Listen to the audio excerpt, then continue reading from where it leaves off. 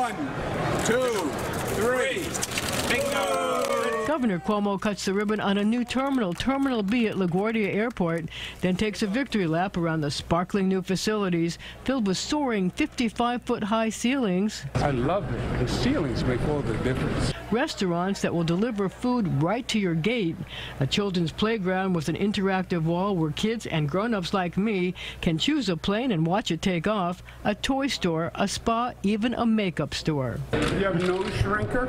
You don't need no shrinker. It was a day for celebration for the 30 million passengers who use the airport and for Cuomo and Port Authority officials who are in the midst of an $8 billion transformation at LaGuardia, the first new airport built in the United States in 25 years. This for us is a dream coming to life. So we're getting our mojo back.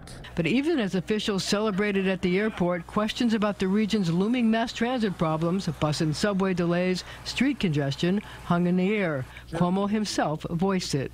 If you can do this, and you can build a new Tappan Zee Bridge, and you can build a new Kosciuszko Bridge, and you can build a new Goethals Bridge, and you can double the size of the Javits Convention Center, why can't we do the subway system? Cuomo says the answer is twofold, control and funding. He insisted, somewhat disingenuously, that he doesn't control the MTA board because the city and suburban county officials have appointees. And as for funding, he says he needs the legislature to approve congestion pricing. We need the funding to invest.